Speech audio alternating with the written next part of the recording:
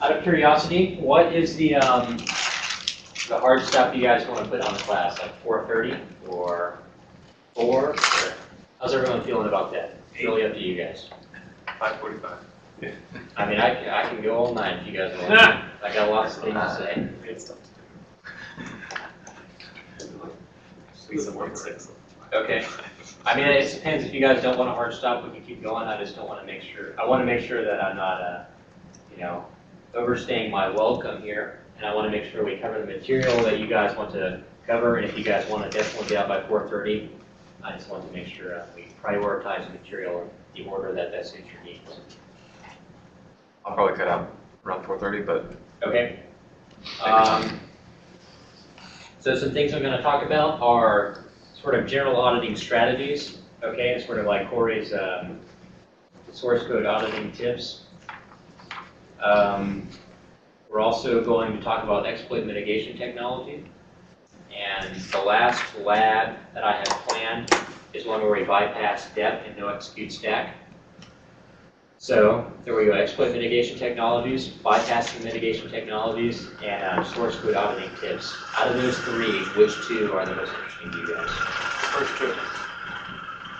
First 2? Okay. All right, let's do it. So Josh, you're saying Corey's source code auditing tips and exploit mitigations? What was the third one? Breaking exploit mitigations. The third one. Yeah, third one. I need. All right. Okay, let's do it then. Let's go. All right, so when you're auditing an application, and I'm trying to mainly talk about open source stuff. For closed source stuff, please see my second class this summer. But for open source stuff, it is largely target dependent, okay? It depends on what it is you're auditing. If you're auditing something like OpenSSH, Apache, something that has wide peer review, you need to go into the battle knowing what to expect. If it has been widely peer reviewed, do not expect to find string copy buffer overflows. It's not going to exist. Everyone has already rooted those out a long time ago. If you're looking at something that a lot of people have looked at it, you'll need to look at the very crazy, nasty functions like this and so on to try to find the vulnerabilities, because these are much harder to spot, right? A lot of people have looked at them, so the only bugs left are the ones that are very hard to spot. If you're auditing something for a sponsor or something that has had very little peer review, just something that you know, some guy wrote, then yeah, it's very possible that you'll find a very obvious buffer overflow like a string copy, sprintf, something like that. I assume there's like Perl scripts and tools out there that can analyze source code and look Next for slide. patterns. Okay. Actually, a couple slides away.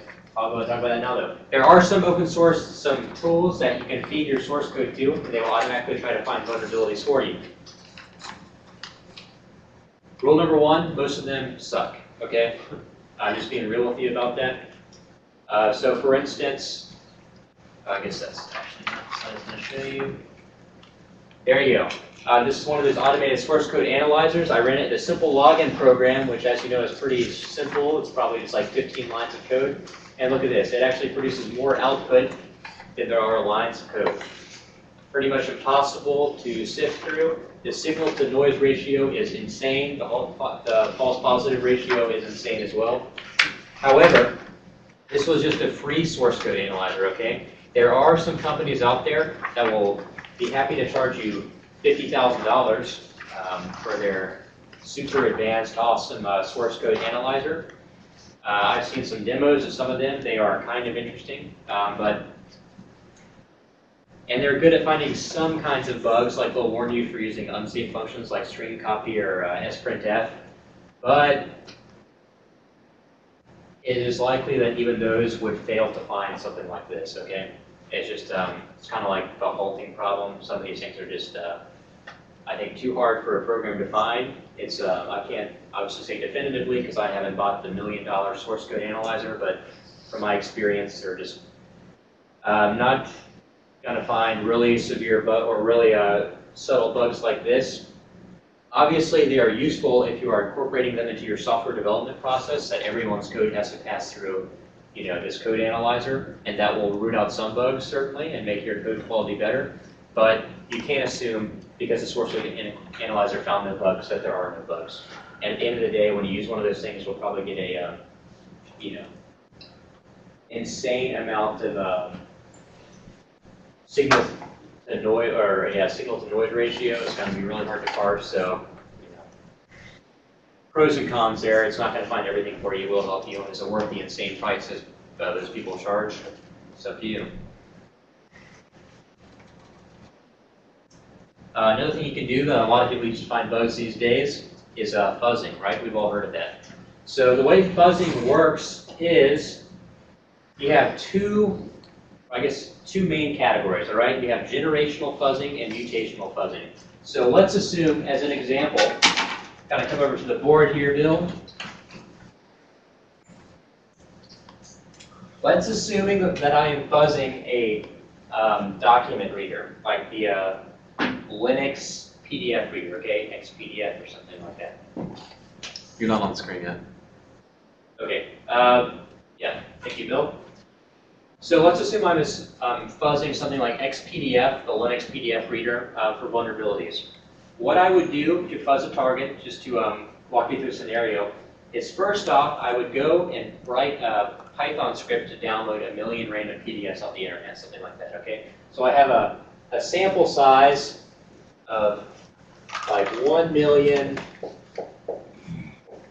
well-formed PDFs. These are all good, legit PDFs, okay?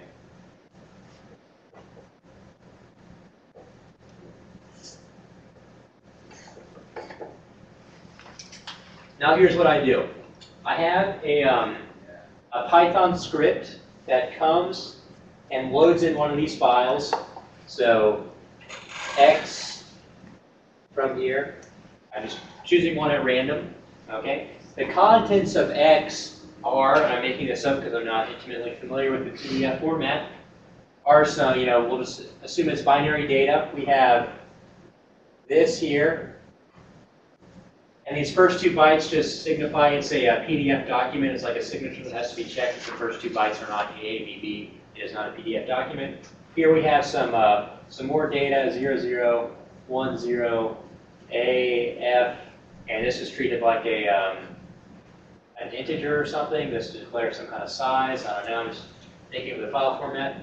We have more binary data here, blah, blah, blah, blah, blah.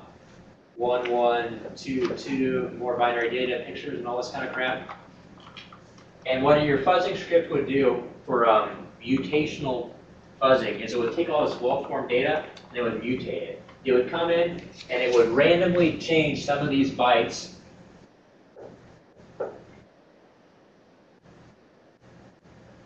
And each iteration it would change, I don't know, like 50 bytes or some random number like that. And then it would tell XPDF to load this document that I just got, so x.xpdf. So it makes the mutation, then it goes xpdf,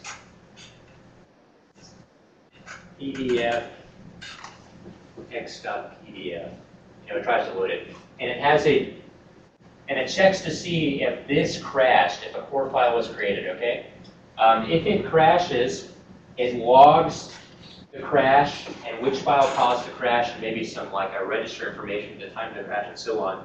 And then whether or not it crashes, it reinserts this into our sample size, so now we have 1,000,001. And it does this 100 times a second for a whole week or something like this. And at the end of the week, you have found, like 1,000 crashes, probably more like 10,000.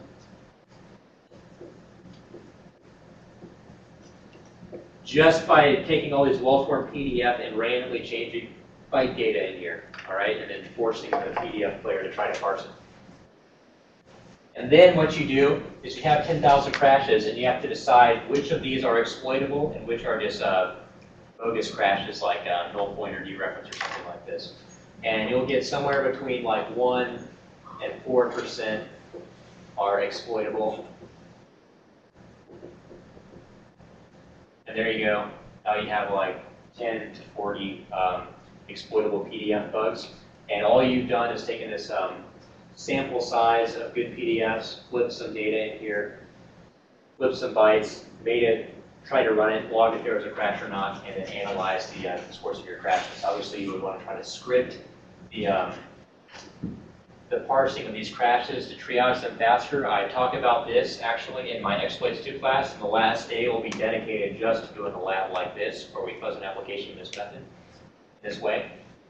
And then we have a bunch of exploitable crashes. This is mutational. We're taking good PDFs and just flipping the data. Generational would be, in which is the other kind, mutational and generational. Generational means I understand the file format well enough where I can generate one of my own. So I know that these first 2 bytes are static. This is like a signature. It has to be the same. I know that this is some 2-byte number value that's used as like a, an allocation amount to allocate. So,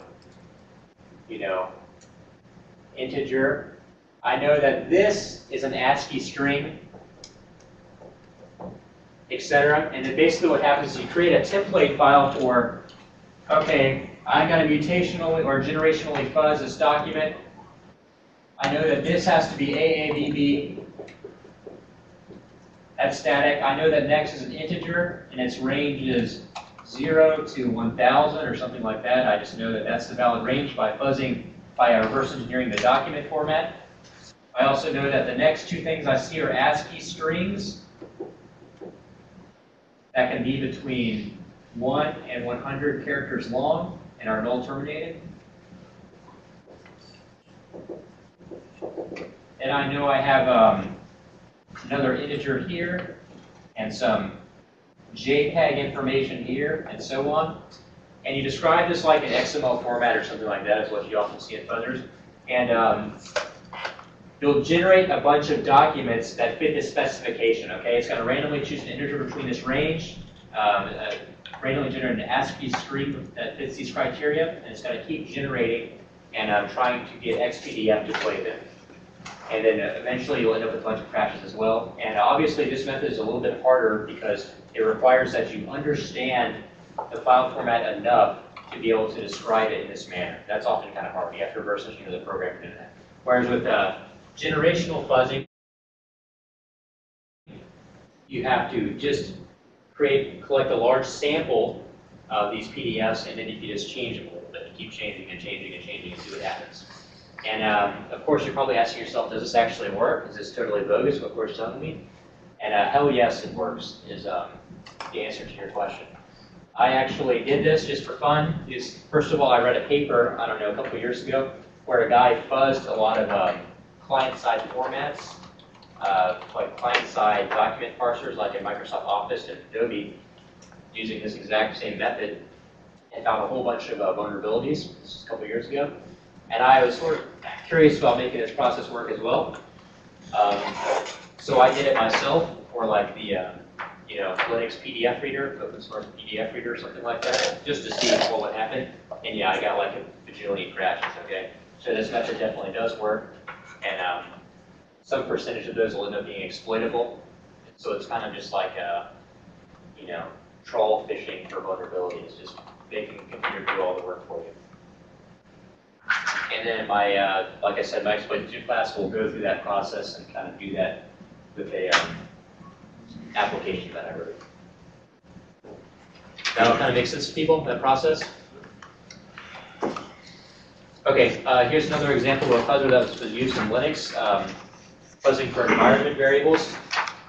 Basically, back in the day, like 2001, people were discovering that there were a lot of buffer overflows in environment variables, like your home and path variable. And so there's this dumb fuzzer that basically replaces your environment variables with a bazillion A's, and it tries to run a bunch of applications. Some of those will crash.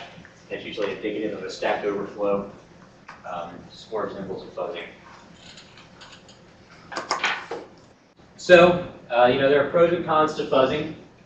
The biggest pro of fuzzing is that it can be automated, okay? You're programming a computer to do all the hard work for you. You can go and have a drink with your friends all weekend while your computer is crushing away and your power bill is going through the roof to find these bugs. And yeah, you design them. You can design them for specific document formats, specific protocols, and they can kind of vary mathematically, go through and kind of iterate over all the corner cases of the protocol, and that's often pretty effective at finding vulnerabilities. Yeah, and they are still used. Some people have said, I think 2007, 2008, there were a lot of talks coming out about fuzzing. In people's like, oh, this is really cool, but it's probably going to die out pretty quickly because everyone's going to do this and all the bugs that can be found this way will be found.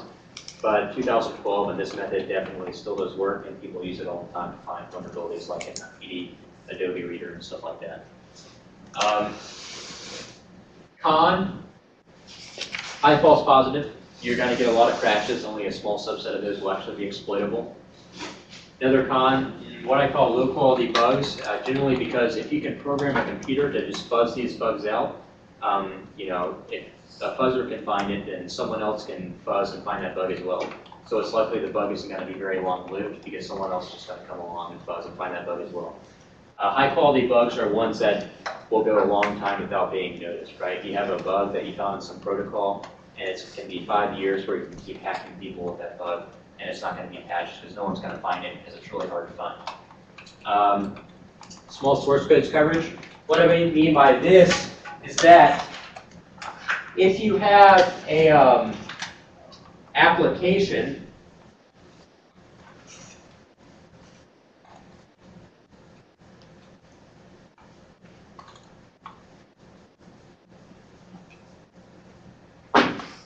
that has some case statement like if x equals 0122 fa3c str copy blah blah blah blah, you would probably never find this bug, right? Because the stars would have to align just right, and x would have to be this 32-bit value, and you know that's only going to happen 1 every 4 million times. So you're probably just never going to find this buffer overflow.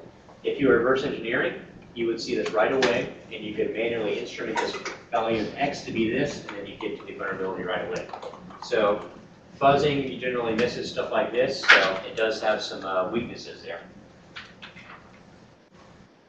Generally, the best approach is to fuzz and reverse engineer simultaneously. Use reverse engineering to improve your fuzzer to make sure you're not missing any corner cases like that.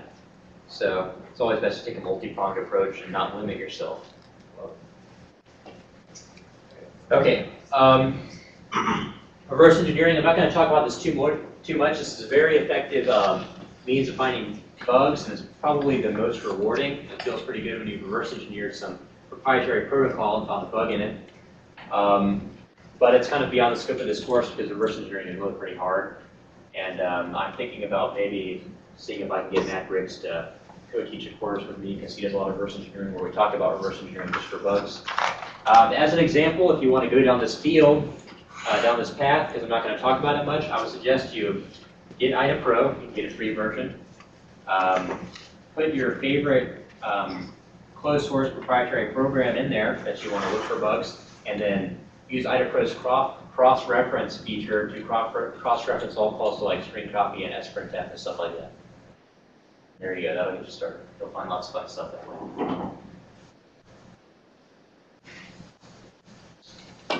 This is a cool example. I saw this talk at Black Hat some number of years ago.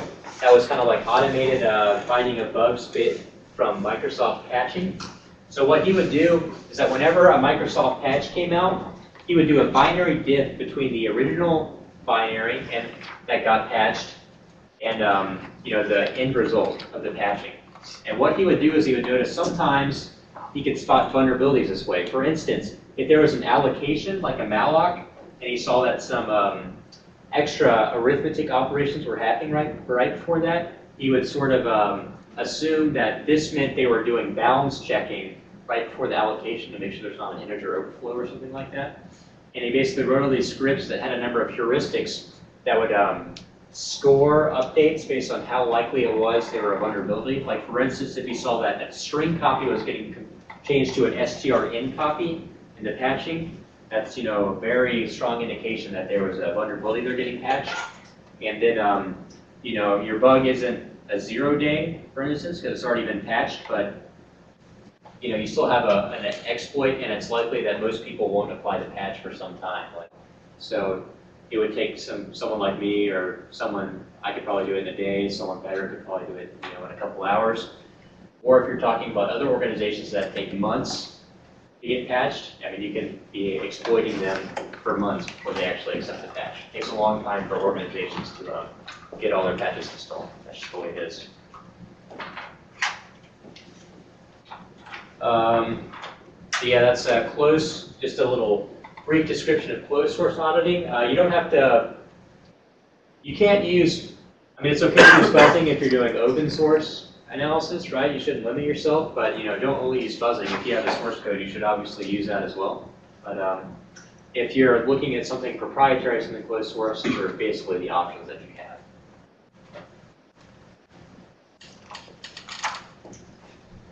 Okay, so talk a little about open source auditing, which is really what this course is about, and hopefully you guys will be doing this some eventually for a sponsor or something like that, or for your own source code.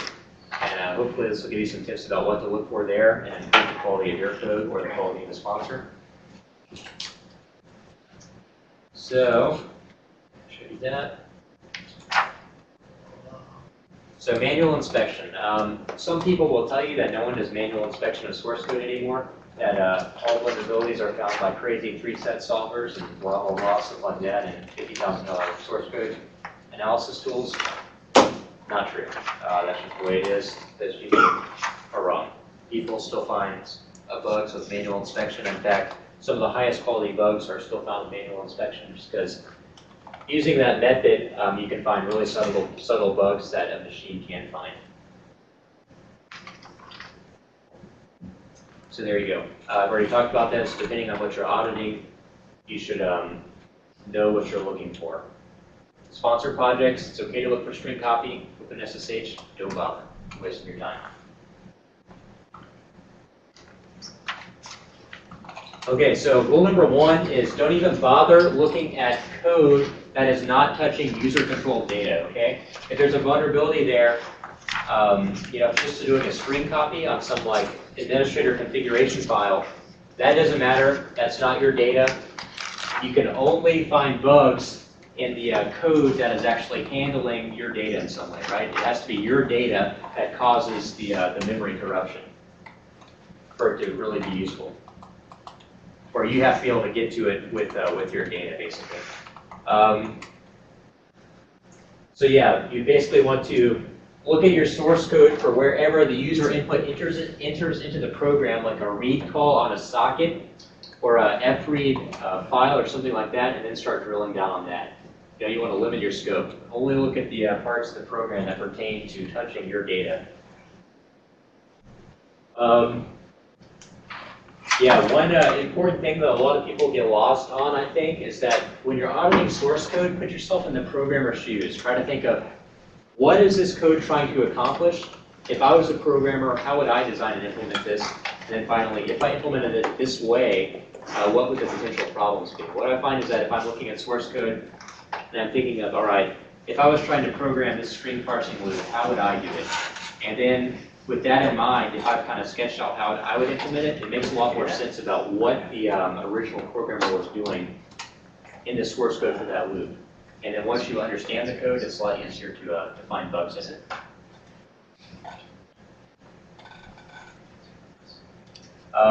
Yeah, I should have mentioned that as well. Obscure code paths, in particular obscure features. Remember I told you that if you can hack it, you can crash it. Obscure features often contain vulnerabilities compared to like main, features that get used all the time. Because if the bug is in a code path that is executed all the time, say like your MP3 player, the code path associated with actually playing MP3s, that code path hits all the time. So if there's a bug in there, it's likely that the crash has already been seen and reported, and the developers are aware of it because that code path gets hits all the time, so it's likely the bug was triggered. Now let's talk about the MP2 code path for the MP3 player, which never gets used because no one uses that format or whatever. That one might contain vulnerabilities just because that code path never gets exercised, so no one just is there to see and notice the bugs and crashes and that kind of thing. So always look at obscure features, and those are often where the bugs reside.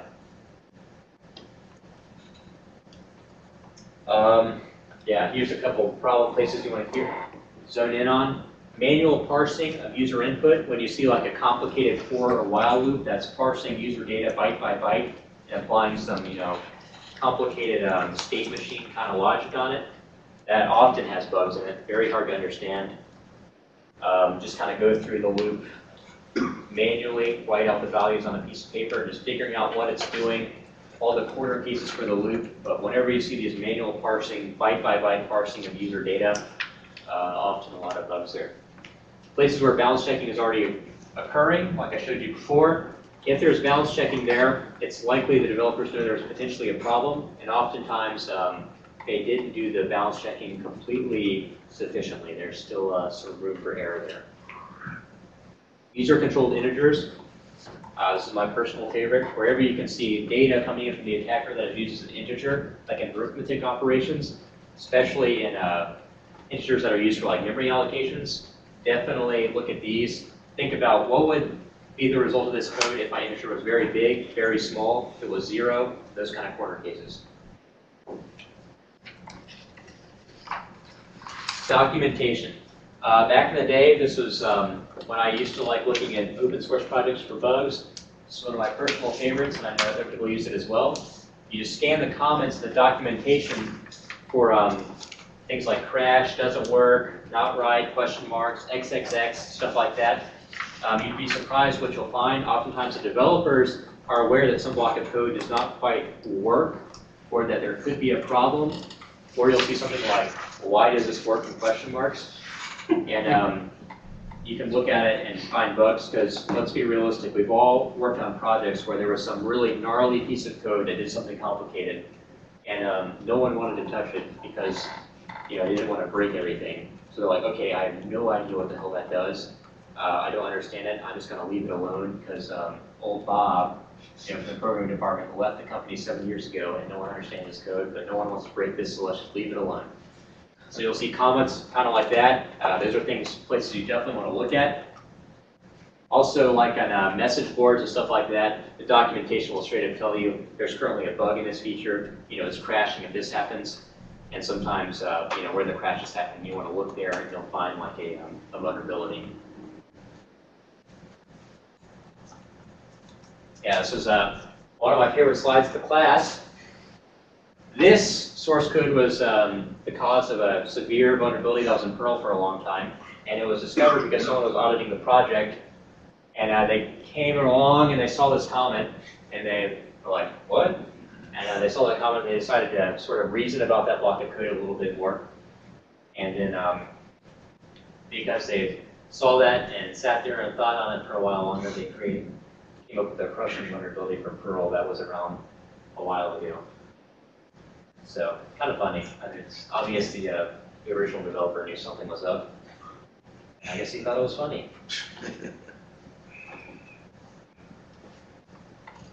Yeah, so bugs that have already been patched, oftentimes the patch from the vendor was not sufficient. Okay, the vendor will come up and patch something, but they didn't really completely fix the issue. So when something gets patched, that doesn't mean you shouldn't look at it because it's been patched. It means you should especially look at it because there might still be a problem. And sometimes you'll see like something like an str copy, but buffer overflow gets fixed or something like that. They'll come out with a patch. And it's like, okay, there was a patch for that. And that same instance of the buffer overflow, that same kind of like str copy logic is kind of like dispersed all throughout their source code, and they go and they only fix one instance of it, right? They just fix the one that that person wrote the exploit for, but there's still like 100 instances of that same bad block of code. So whenever you see patches coming out for a product, it's likely that there are other similar bugs out there, or that the patch wasn't even good enough to fix the existing issue. Okay, so yeah, I can't really give you a formula for finding bugs. It's something that you have to spend time doing. It's something that I'm actively trying to make myself better at. There's people out there a lot better than me, but really just comes with experience.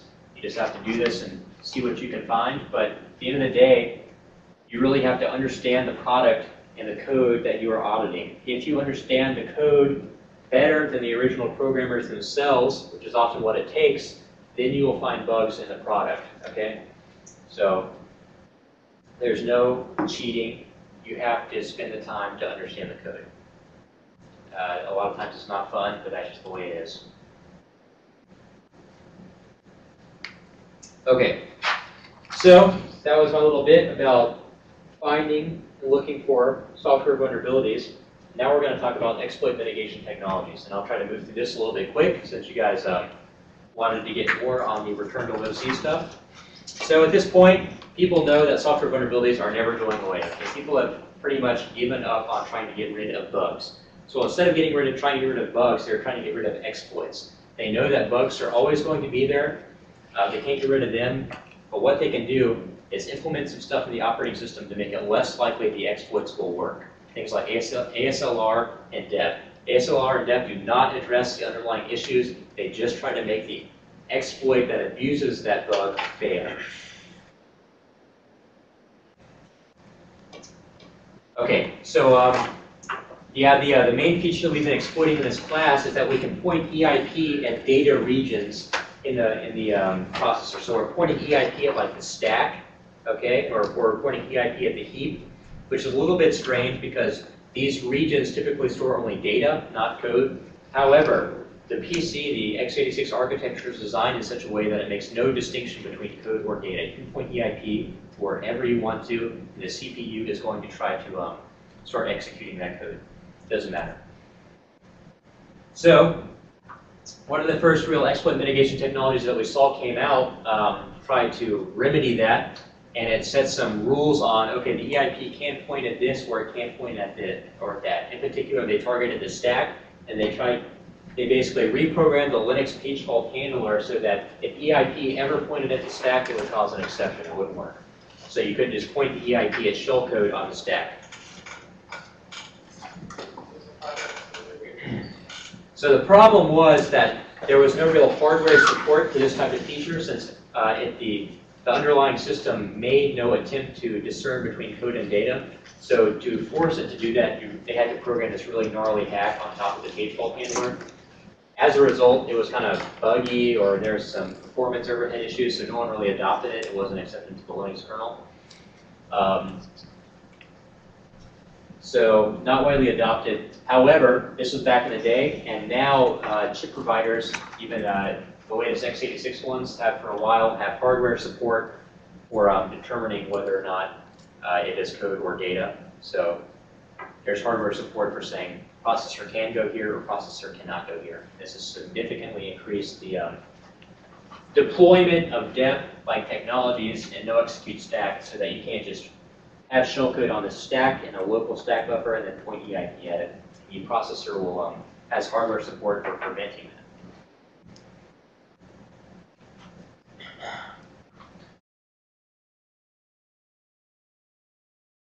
Here's an example. This was on my Windows XP laptop. I create some data, just contains no ops.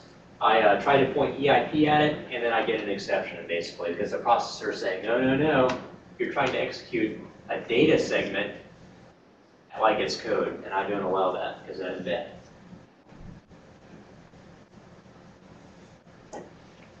Yeah, so DEP is pretty much worthless on its own. In my next class, we'll actually build an exploit that bypasses all the exploit mitigations that Windows XP has to offer.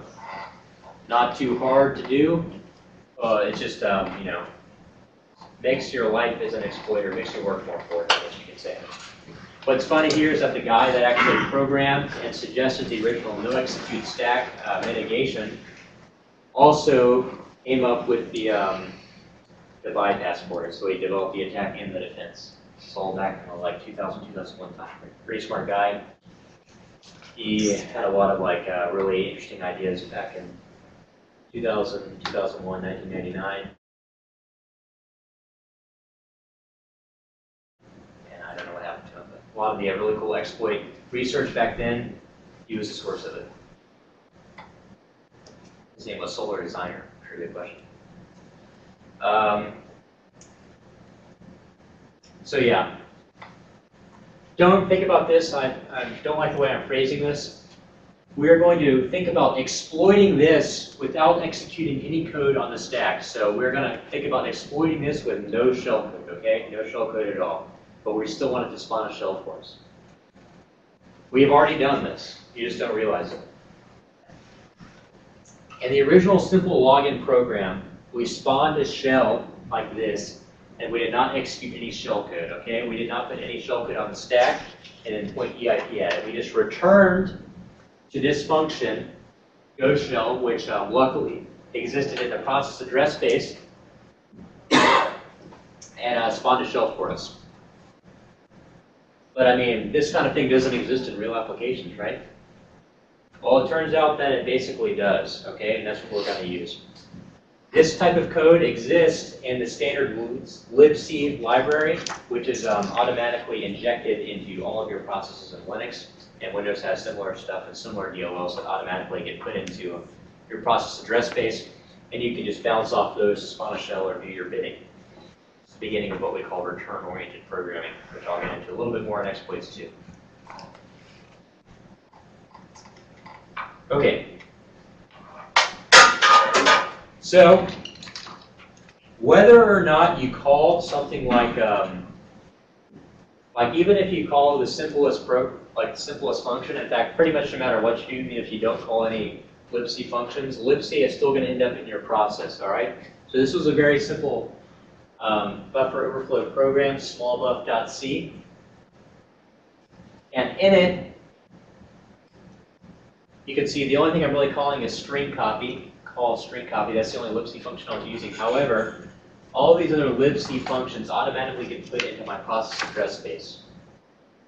Just because the operating system is automatically putting all of those functions, like this big block of functionality, into my program, even though I don't need, I'm only using like 0.01% of it. I still get all this other handy-dandy stuff to use. And it turns out I can just return to one of these functions. So for instance, the system function, the system libc function, will just execute any command we pass as an argument. So if we did system/bin/ls, it would execute the ls command, or system/bin/sh, it would execute the /bin/sh command. So we're just going to return to the system function and orchestrate the stack so that it looks like the argument for system is /bin/sh. Okay? And if we do that, we will have spawned a shell and not used any shell code, so we have not executed anything on the stack, and so def will have, not have cared at all. It's all good.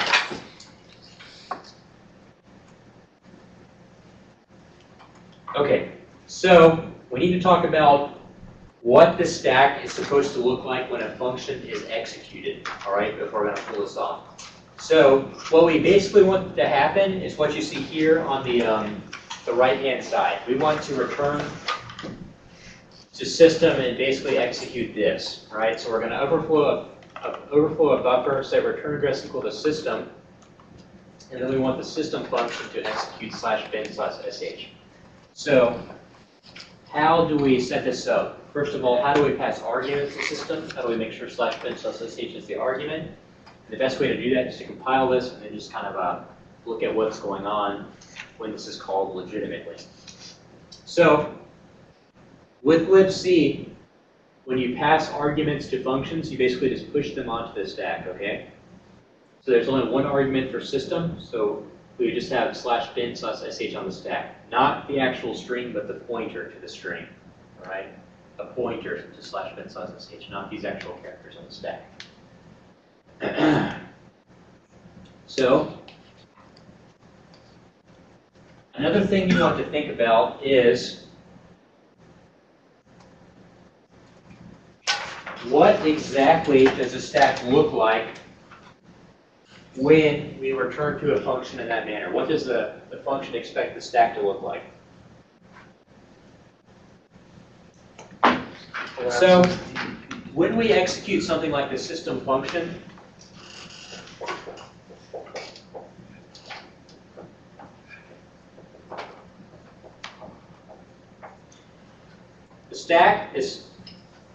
the function expects the stack to look like this.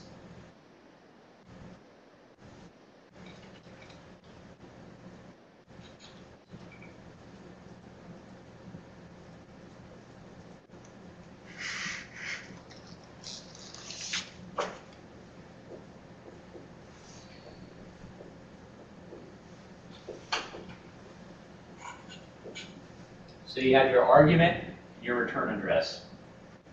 That is what it's expecting the stack to look like. The pointer to /bin/sh is just because it's assuming that you're pushing that onto the stack before, like you see that call, push EAX and call. It expects the return address to get here because it normally expects to have gotten to the system function, or it only expects to have gotten to the system function by means of a call. All right? It's always assuming the call function has pushed that return address onto the stack as well. So when you return to the system function, it expects the stack to be laid out exactly this way. Return address, pointer to /bin/sh. So if we're going to return to the system function, get it to execute our shell, we have to make it so that the stack looks exactly like this at the point where we return to the system function. And that's exactly what we're going to do. So what we will be exploiting for this last lab is small buff. And let's use a TCC to compile this. I think I kind of forgot which one's used for that, but I use TCC. Small buff, yeah, sorry.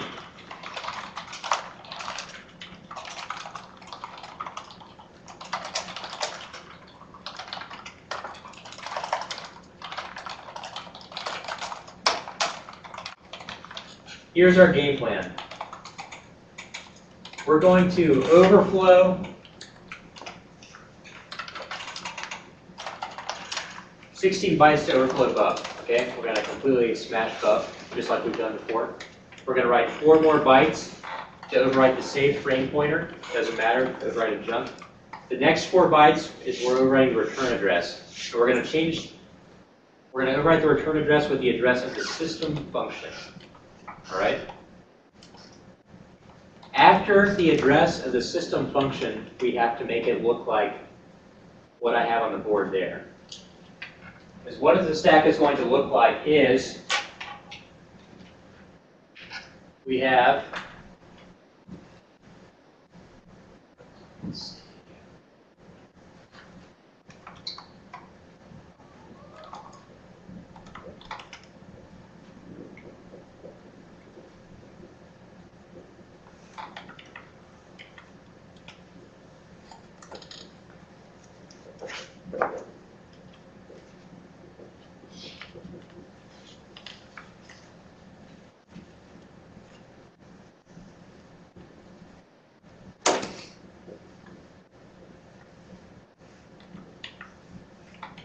all right, so here's what happens, guys. Here's what happens. This is my stack when the main function is executing, all right? We have ESP pointing down here. Okay, everyone got that? ESP is down here, pointing at the beginning of buff. That's our only local variable on there. Everyone with me so far? Okay. We get to the point where main is going to return. The program starts to peel back the stack frame. Let's cross that out. ESP points to here. Restores its saved frame pointer. Blam, we just overwrote this with like B's. So like we'll just say A, B, B, B, B. Overwrote that with junk. We're going to set this is still on the stack. We're setting this equals to system, the address of the system function. So pops EBP equals this at this point. The stack moves up. We're just still in that main function's epilogue, peeling back a stack frame. Now we're at the point where the main function is going to return and we take control of EIP. All right. We do pop EIP via the return instruction. ESP ends up here.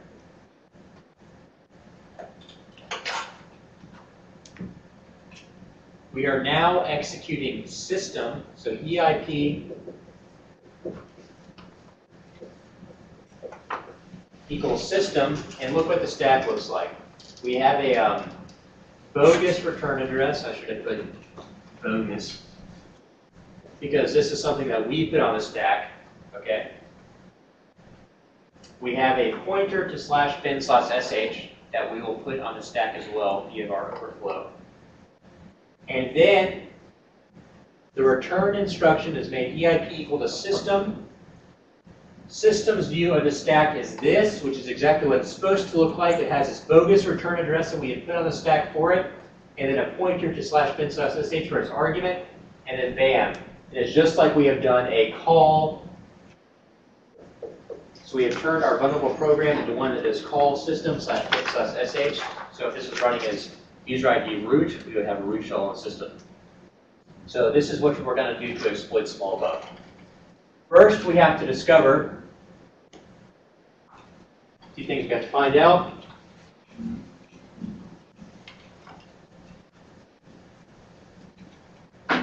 One, address of system.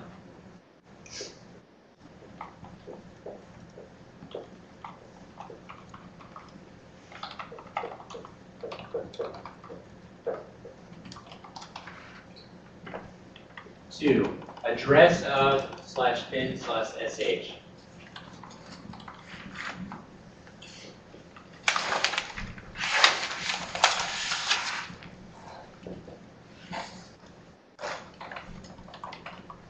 You say address, you mean basically the hexadecimal code of that string? Not the code for that string, but an actual pointer to this string. Okay, so let's assume that OX11223344 stored that address as a string. We would want the actual 11223344. So you have to store it and then get the address? Yes. I'll talk about that in a second. 3. Let's see, what else is unknown for us here? What to use for the return address? Bogus return address?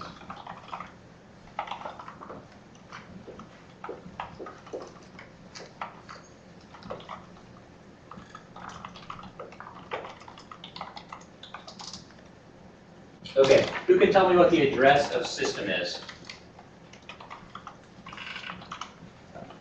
What you should do is, because we are not in an ASLR environment, the address of system will be the same each time you run the program. Okay, so compile small buff, set a breakpoint in the main function, run it, and then do like x/i system or something like that, and it will tell you the address of the system symbol.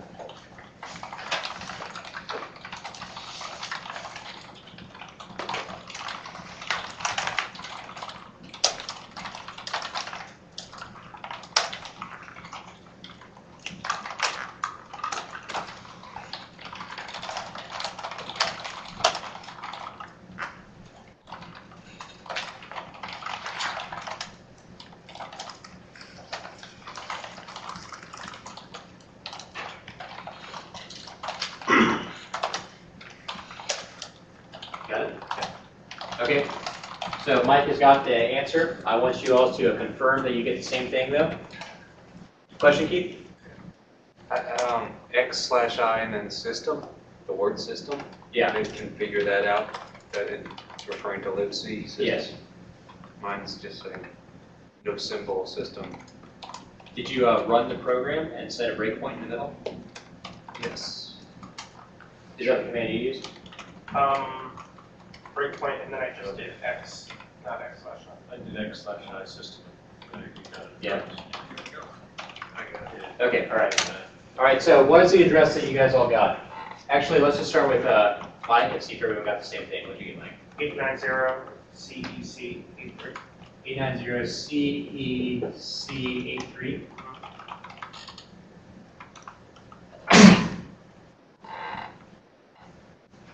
What did you guys get? You get the same one? Interesting. Here, Mike, restart the program and then do the same command and tell us what you get again.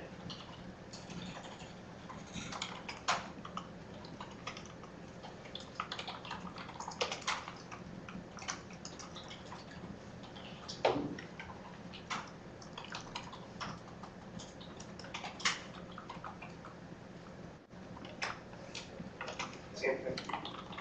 Okay, I want everyone to do that. Restart the program and do the command again and just make sure you get the same address.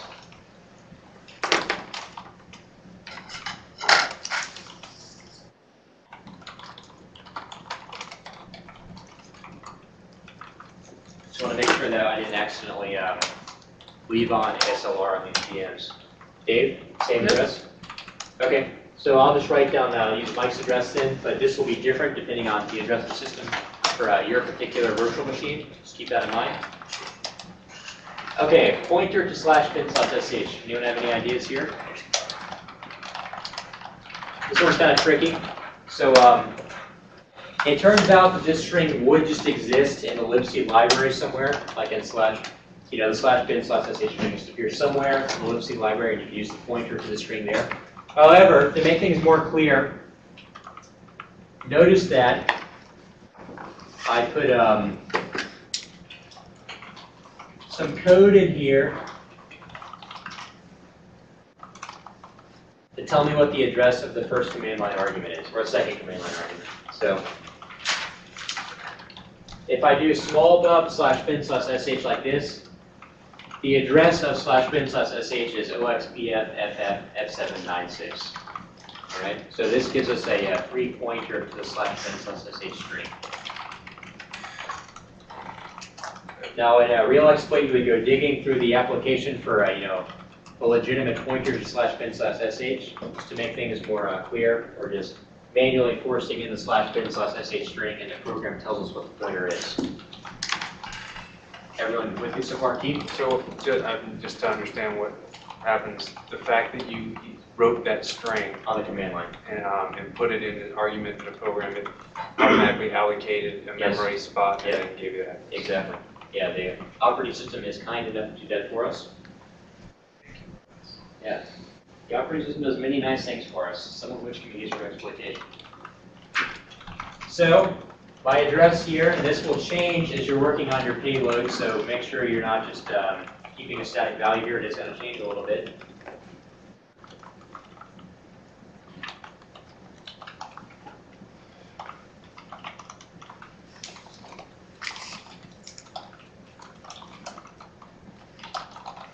That's my address for /bin/sh. Bogus return address. What should I put for this? Anyone have any ideas? It'd be nice to put it right at the end of the main where it returns back normally.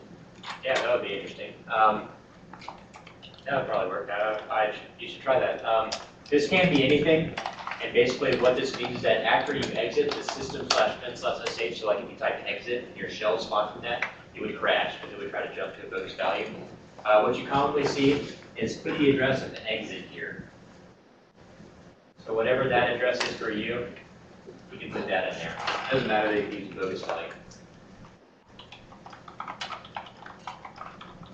So I want you guys to work on exploiting small bub as your last lab for the day. And spend a few minutes on it based on the information I've given you here before I start working out the payload myself on the door. I want to see if you guys are on the board. I want to see if you guys can get it on your own.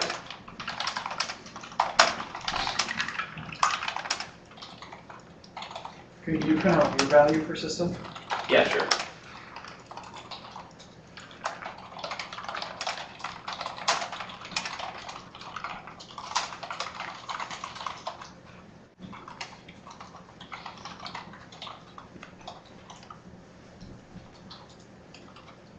I guess, yeah, mine's the same.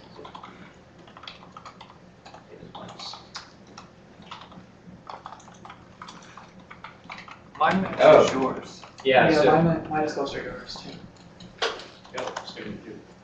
so yeah, sorry, we got something messed up a little bit. The address of system isn't actually 890CEC83, right? It's actually the one on the left, B7EBCF40.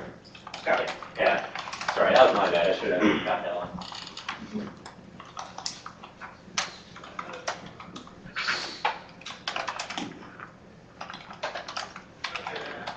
Just keeping you on context. Oh yeah, I appreciate it.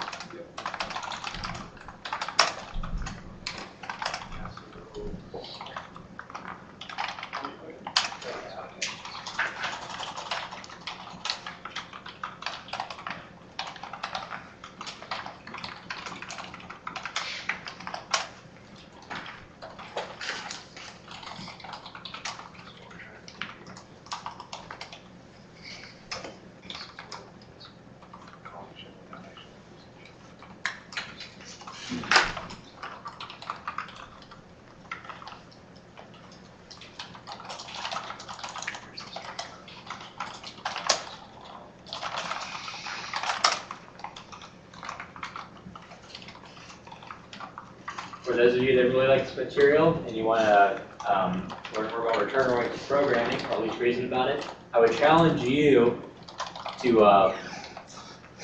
right now, you know how to successfully chain 2 libc calls together, system and an exit, since we're forcing in that return address.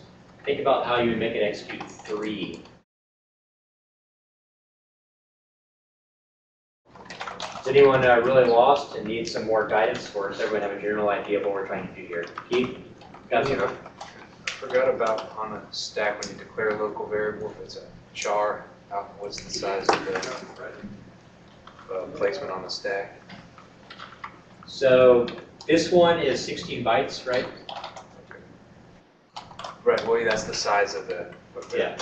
So that whole, it's not an address that is just put on the No, stack? there's actually 16 bytes of data allocated on the stack. You'll see like a sub ESP 16 to create that 16 byte region space on the stack.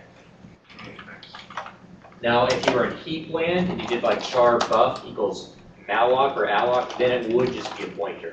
But the stack is actually adjusted to create the root. Here's what you guys will do. I know this part is a little bit confusing. What I would do is you have your program. I would go ahead and just make argv1 always /bin/sh. That way, you always have your pointer to /bin/sh in the process address space somewhere. And then here is where you put your payload. This is going to be like the, cat payload, which contains 16 bytes of A, 4 bytes of junk to write the frame pointer, the address of system, bogus return address, and then the pointer to /bin/sh string.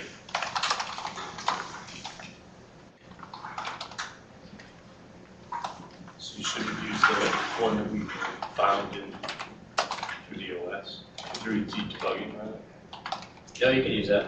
Yeah, you use that address of, so you found system, the address of system, and maybe exit that way, right? So you will use that address. Do you guys want me to start working through my solution for this, or you want me to give you more time to look at it? Okay.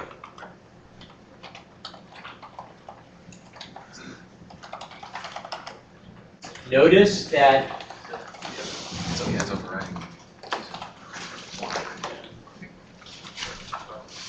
one thing to notice, guys, is that the address of the /bin/sh string is going to change depending on the size of all your command line arguments. So in this case, there's a 1 byte string for the second command line argument, then a 3 byte, then a 6 byte. And notice that shifts the addresses around each time.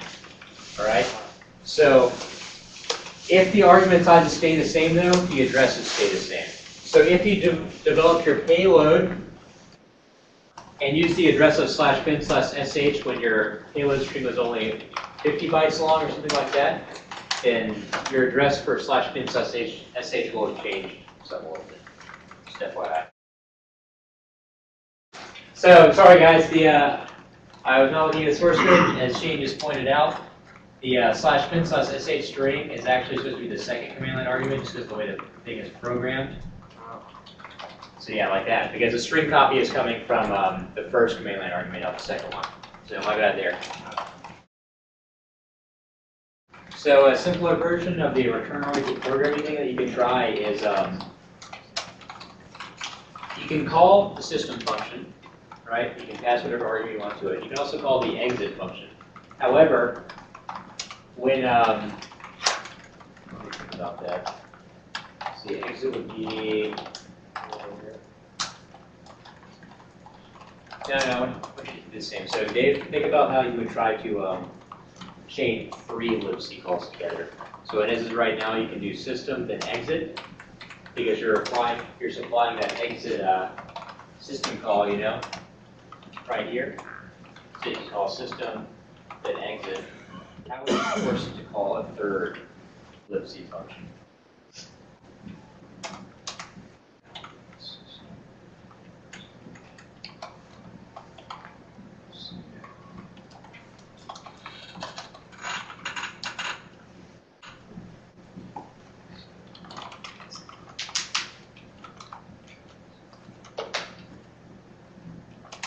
workstation? So for those of you curious about like more advanced mitigation bypasses and return-oriented programming, I would suggest to you as a good paper to get started. If I can find it.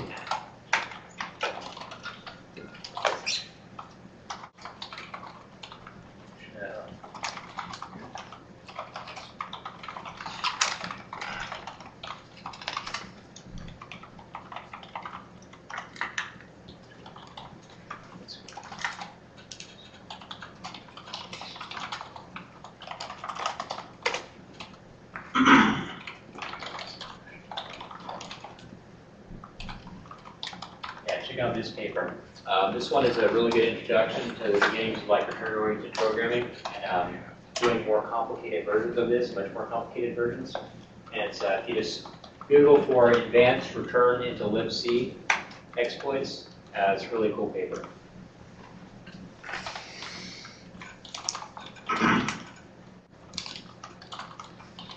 There's another issue you would have with this is let's imagine that for whatever reason you need to return to a system call that has to have null bytes or something like that. How would you deal with that? So for instance, when you're bypassing def in Windows, one of the things you do is you return to a call called like virtual protect, which can change permissions on the stack to be executable. And that function, virtual protect, takes like 4 arguments, and many of them will need lots of null bytes. So what you could do is if you're talking about a payload that can have no null bytes, is you just hard code some bogus arguments. Like let's say one of your arguments used to be FF000000. You would just make the argument your payload FF, and you would chain together multiple calls to like sprintf or string copy to manually write those null bytes into your payload as it's executing, stuff like that. And the return to libc, advanced return to libc paper talks about all those things. In general, if you like this type of thing, there's a huge volume of great papers that will be worth your while to read in Crack magazine. So you should check that out.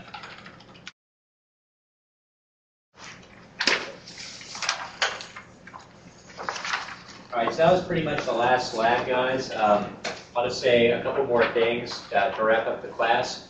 If anyone is still working, first of all, did everyone get the shell spawn? You got it? Okay. So, moral of the story, def, no execute stack on its own is worthless. All right, easily bypassed.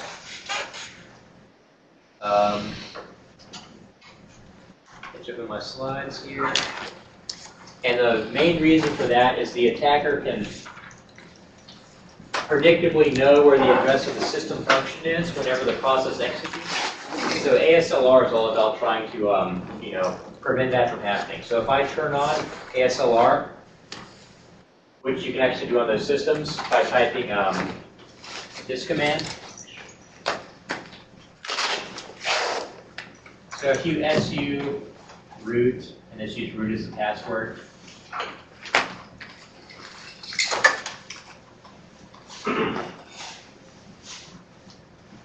Do that, that'll re-enable ASLR on the system, okay? And then if you tried to redo your payload, it would fail. Reason being, the address of the system would have moved around. That's what ASLR is all about, moving stuff around. You see these addresses are still the same.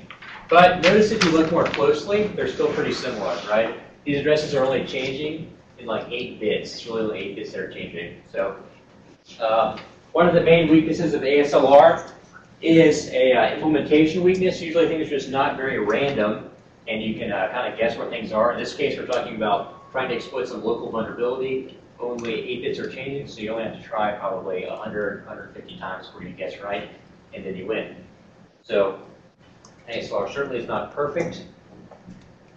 It also randomizes stack addresses, as you can see, so it'd be hard to guess where your shellcode is, but things are still somewhat similar.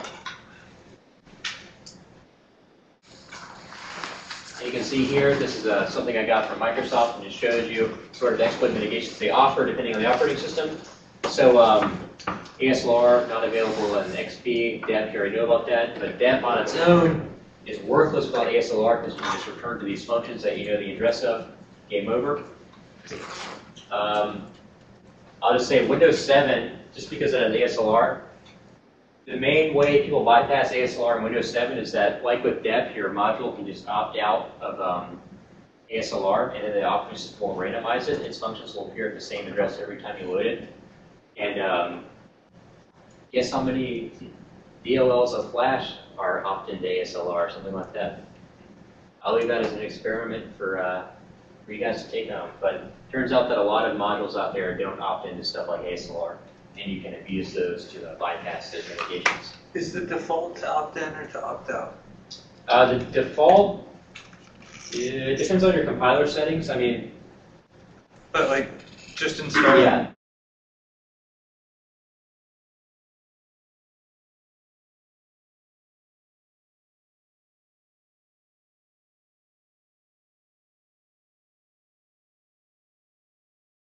So it's like, system-wide, you can set it so that you kind of have like settings on the system level and the binary level. The binary can say like opt-in or opt-out, and the system can say like everything has to opt-in. If it's not ASLR compatible, I'm just not going to load this thing. Or it can say like opt-in to ASLR unless it explicitly says not to and stuff like that. When you look at any third-party application, you know, of any substantial size, and a lot of them will opt out of these things like dep and ASLR and so forth, so they just won't be applied to those DLLs. And those are the things that are used to bypass ASLR windows and dep windows. So, and then we go over that in Exploits2. Basically, in Exploits2, I give you a vulnerable binary, turn on every single exploit mitigation Windows XP has to offer, and then I load the Flash DLL into that vulnerable executable, and then you just use the Flash DLL to bypass every mitigation since Flash is not anything. Wait till June to see that. Yeah, so not very random. These things, you can kind of break them with brute force or discover them with information disclosure vulnerabilities like format strings and stuff like that. Another big issue is that with ASLR, not everything is randomized, just kind of like the base offset for the processes is randomized, and everything is the same distance apart based on the initial random offset. So in this case, system and exit are both random addresses is changing, but the difference between the two functions is the same. So for instance, if I was able to discover the address of just one function of libc, I'd automatically know the address of every other function of libc. So ASLR obviously has a lot of issues. It can stop some exploits from working, but you know, there are serious issues with the implementations that can be abused to overcome that particular mitigation. So ASLR and dep are designed to work in concert together. Dep forces you into like a return-oriented programming scenario, like return to libc, and ASLR prevents you from knowing, reliably knowing where the code is to return to.